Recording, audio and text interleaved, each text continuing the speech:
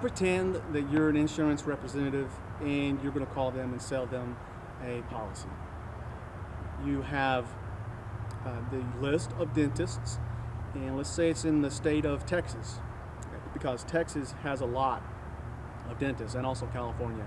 So you have a really big pool to call.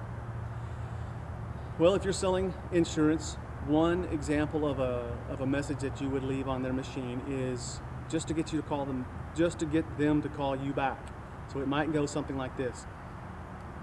The dialer calls, and here's their message. Hi, you've reached the office of Dr. John Doe, dentist for Houston, Texas. Please leave your name and number at the sound tone. Beep. So the dialer leaves this message. Hi, this is James. I got your number from a colleague. He said that I should give you a call. Anyway, sorry I missed you. I look forward to speaking with you real soon. My number is 555-1212. That's just a really general message. It will get people to call back.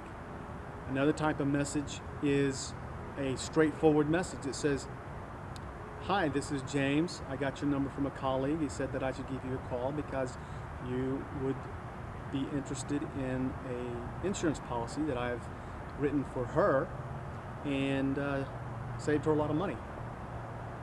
My name is James, 555-1212. Thanks.